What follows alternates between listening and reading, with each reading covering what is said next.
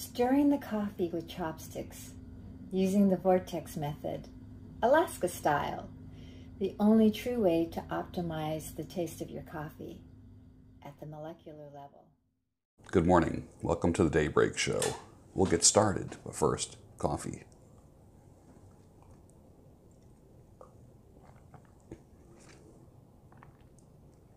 Nice. Ethiopian from St. Thomas Roasters in Lingelstown, Pennsylvania. A gift from the John David Project. Nice job, St. Thomas. Excellent.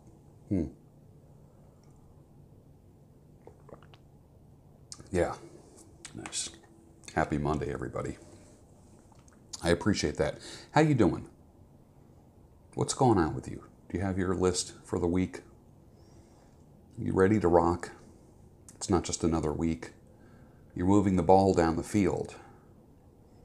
What can you do? What can you do to make a difference in your life this week versus last week?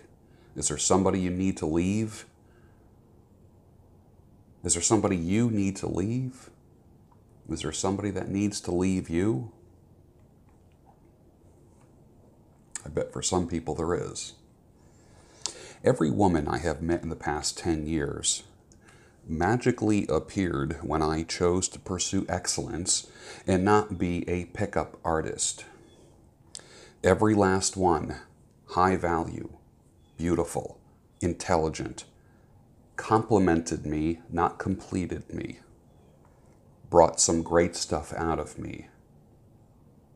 Pursue excellence is the message. Listen to me, sir. Pursue excellence. Walking gets rid of the man belly before you know it. Walking, it's your goal when you're 1 year old. It's your goal when you are 90 years old. If you have surgery, the docs always talk about getting you up and walking. It's great for a date. Take a stroll after a date. Great on a lunch break. Just walk. Your body loves walking. You were created to walk.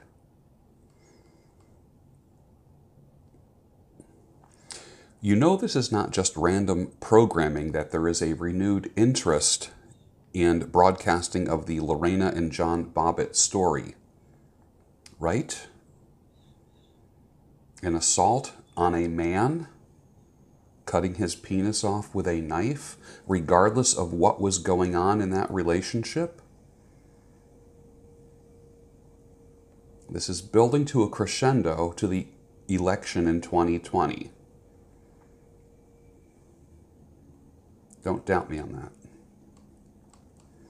Very few people are truly blindsided in relationship failure. 9 out of 10 of you ignored red flags that eventually became full-blown issues on your time and dime. So there's zero mercy for you. However, there's grace for you from here going out if you make the right choices. If you don't make the right choices, it will happen again. If I was on a desert island with a post-wall evangelical woman, I would build a fence down the middle of the island. I would have more fun in conversation than Wilson, the volleyball, than I would with her. In 1 month, she would be angry and climbing the fence to come over to the other side. This is a parable.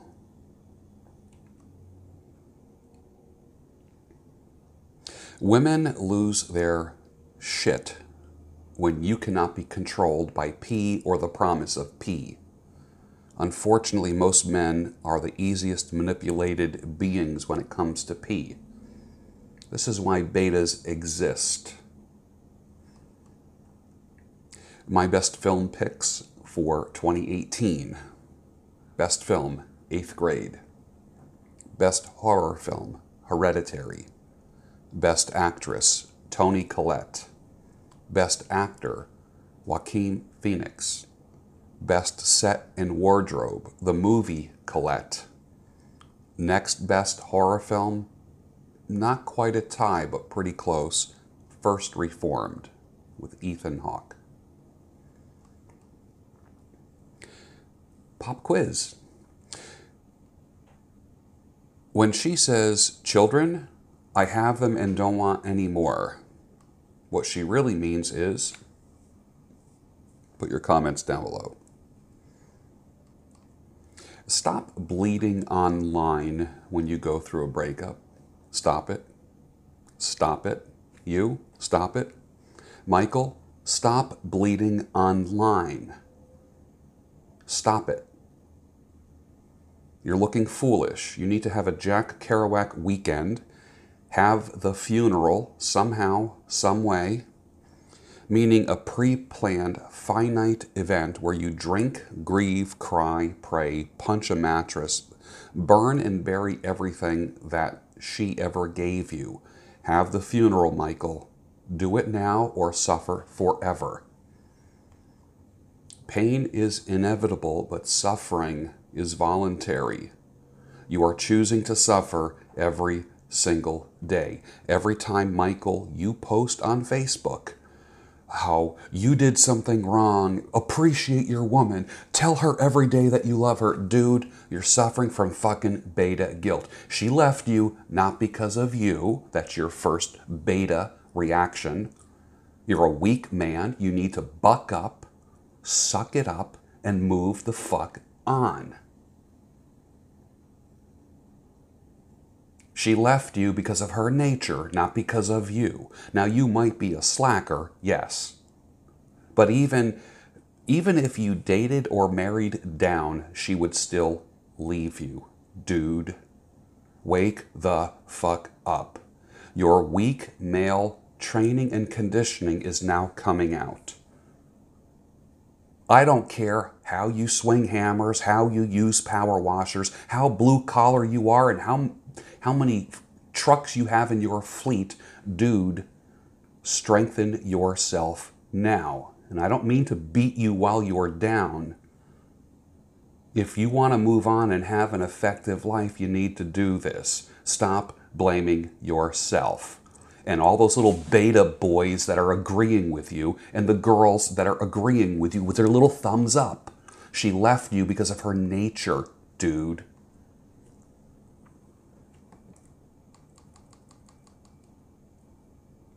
The hidden, fragile loser within you makes its way to the surface only during breakups. Until then, it's heavy metal, being jacked, being a gym bro, a tough guy. Neutralize the loser within, bring him out, and whack him. Toyota anything is good, just damn good engineering. The woman you marry is never the woman you divorce. That will be ringing in the back of your head. How about no excuses November? Nah, that's too hard. It's easier to have no shave November.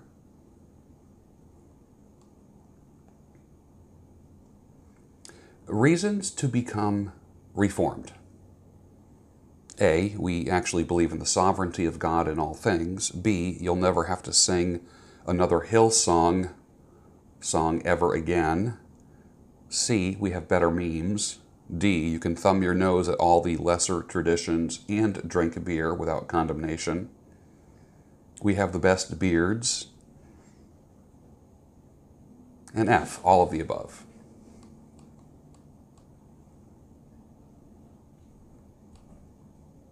Anyone on Twitter on Saturday night is not getting laid. I'm just keeping it real.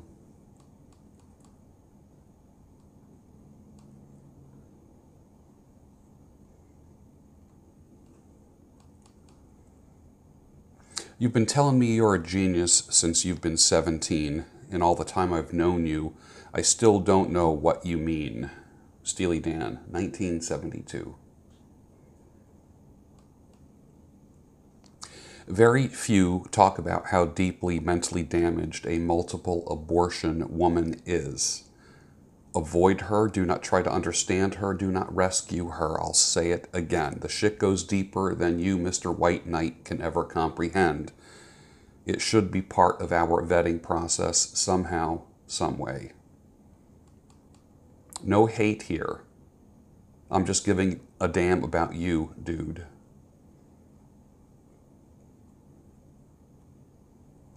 The media shows a Berkeley student being ragdolled and having the shit kicked out of him by a liberal Democrat punk.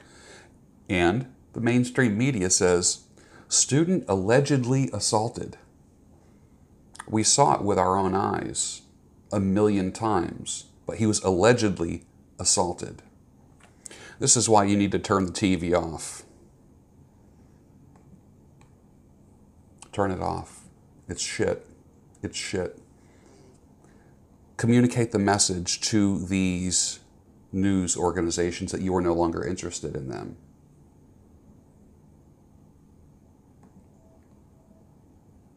Let's read a letter.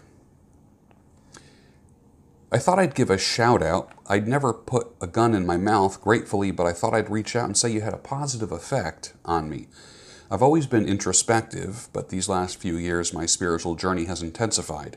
I've deconstructed my old notions of God and other existential foundational beliefs. Coming from an Orthodox Mormon home, this process has been liberating, grounding, and sometimes terrifying. I always found comfort and certainty in knowing exactly what God wants me to do, at least according to someone at the pulpit. Now, as I embrace a broader reality and life's uncertainties, I just try to find peace in the moment. Whether times are pleasant or difficult, I am trying to be present and embrace whatever the moment can teach me. There's always something to learn. I was recently watching your pipe videos and I recognized in you something I also strive for, relishing each moment. When you open a jar of tobacco and smell the aroma as you sip a freshly lit pipe, or you admire the craftsmanship, texture, and story behind a wooden pipe, something in me celebrates too. I try to do that to soak up each moment, especially with my kids. Whether we are appreciating how ice has curiously grazed our driveway or the delicate leaves unfurling from our house plant, there is an awe in every moment. If we are keen to it, or even the lessons we learn from harder questions, like when a relative passed away, in many senses, this person is gone. There's a grief associated with that, but in other ways, they are with us even now. Today, my son explained that when a tree dies, it keeps living because of the seeds it planted. Deep wisdom from a 6-year-old. Yes, I agree. That zest, appreciation, and introspection is why I'd like to try smoking a pipe. Any pointers for someone who hasn't smoked a pipe or ever smoked anything, for that matter? Type, brand, and flavor of tobacco, a good style of pipe to try, places to look for one. I want to find one with character and its own history. Anyways, from my effort to relish each moment, I salute you in yours. Here's to a fresh week. Thank you, sir. Appreciate that. Email me again and ask me about the pipe.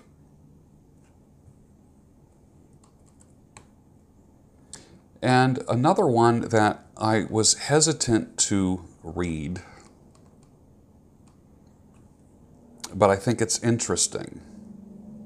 Let me find it real quick.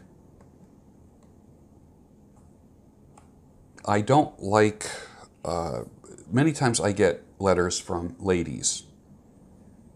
This one is from a lady. I will let you judge this. I don't judge this.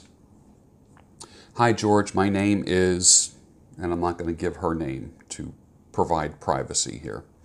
I've been watching your videos for some time now. It all started when my now ex-husband would watch your videos and I would be in the same room with him reading a book. I couldn't help but hear a lot of what you had to say, and I found myself watching them on my own accord and taking in a lot of what you talk about. My ex-husband and I have one child together, a 13-year-old boy whose name I will not mention. To make a long story short and get to my point, my husband walked out on us, filed for divorce, and hasn't been around for almost 2 years. After many failed attempts to contact him for our son, I gave up. Thankfully, I have a career and been able to take care of my son and myself, but not having a male figure for him in the house has become quite evident. He has been getting into trouble in school a lot last year and into fall this school year. We have had a few parent-principal meetings along with some of his teachers, but to no avail. He gets reprimanded and he knows there's consequences for his actions. I pride myself in my parenting, and though he is acting out, I do not let him get away with it. Then all of a sudden the calls from school to me stopped around the end of October, beginning of November. I received a couple emails from his teachers stating how he is starting to turn himself around and act better in school. Even his grades have improved. I couldn't help but ask him what has changed. When I did, he said he just decided to think before acting and wonder if it was the best choice. I just smiled. I didn't question it further, and I told him I was proud. During his Christmas break, I was drinking my coffee while watching one of your videos. Thank you for reminding me here. And my son came in the room and heard your voice and asked me, "What is George talking to us about today?" I almost spat out my coffee and replied, "Excuse me?" He said, "What is George talking about?" Never mind. I will be listening to him later. Now, from my ex watching your videos and then me, I know he's heard your voice before and even looked at your video as he walked by, but this was a shock. I asked, "What do you mean you will be listening later?" The child said, "You and Dad have always watched his videos, and hearing him reminds me of Dad. George is also why you don't hear from my teachers anymore." I asked him, "What do you mean?" He said, and I'm paraphrasing what I can remember, he's always willing to tell you, he's always telling you to be the best you can and not to disappoint. And I still get upset every now and then at school, but I've been stopping myself and asking, what would George do? I then think better of it and I calm down. So I'm looking forward to what he has to say today. And then he walked away. If you were to see the look on my face, I probably had my jaw on the floor for like 5 minutes trying to comprehend all of this. I've been trying to get through to him for almost a year now. He has been watching your videos.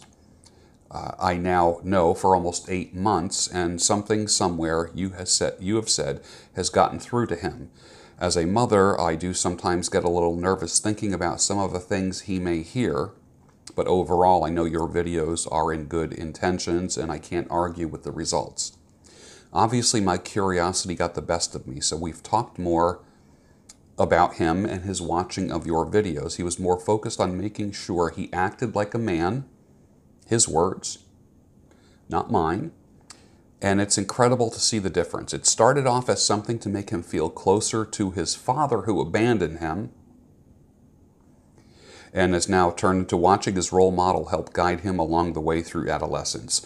I just can't thank you enough. It still blows my mind to think about it, but I am more grateful than you will ever know. For a while, you have mentioned in your videos that people comment stating that you are the father or grandfather they never had.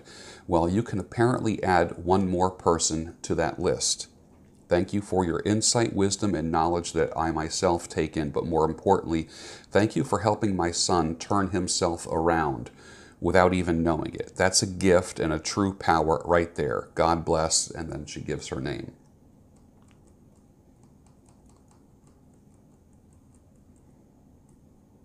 And with that, I'm going to say, finish your coffee. Wow. Hey, George, is this how I'm going to get unstuck for 2019 and make my first million by the end of 2020? Thanks for showing me the vortex method.